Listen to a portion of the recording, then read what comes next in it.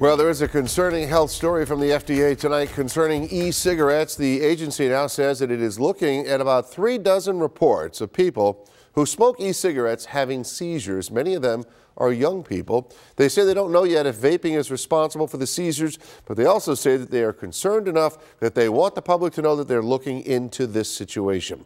Studies have also shown that nicotine poisoning can cause seizures, and there are not any regulations right now on how much nicotine e-cigarettes can deliver.